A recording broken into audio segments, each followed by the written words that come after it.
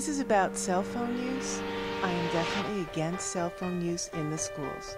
The reason I'm against cell phone use in the schools is because if we wanted people not to socialize and interact, we would have school over the computer at home.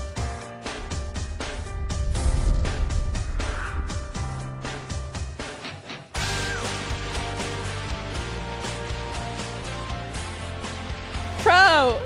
Pro. Pro. Mixed. Pro. No.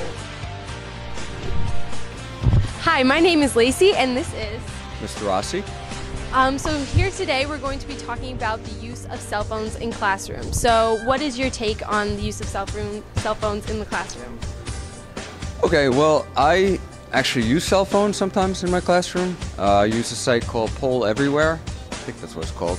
And I can set up little polls in the beginning of class and ask kids questions related to my science classes, and they have to respond with a little survey, and then they get to use their phones and they get instantaneous results right up there on the screen. So I think in that case, it's absolutely a good tool to have in the classroom.